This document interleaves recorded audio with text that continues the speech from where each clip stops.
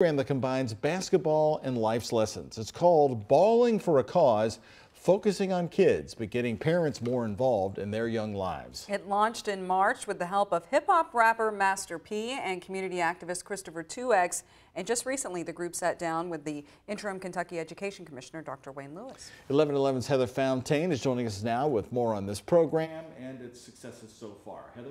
Doug, Lisa, here's how it works. A team of 15 kids between 4th grade and high school will meet at least once a month, play some basketball, and then come up with ways to serve others, whether that's helping the homeless or working with other children.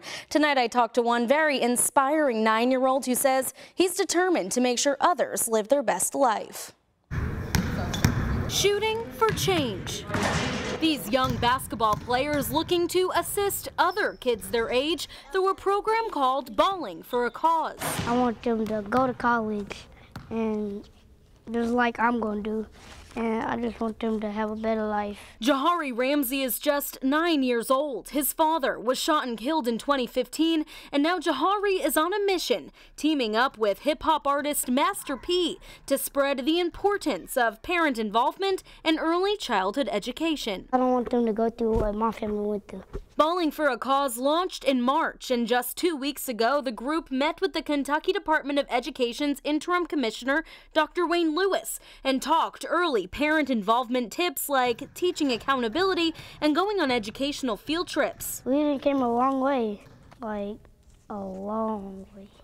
I can't even explain it. The focus here is to get kids excited about school at a young age and to make sure parents are just as involved in the learning process. It is a matter of life or death, especially for these kids that live in the inner city. There's no doubt about that. And of course, there's some basketball too, ensuring all kids get a shot at a successful future.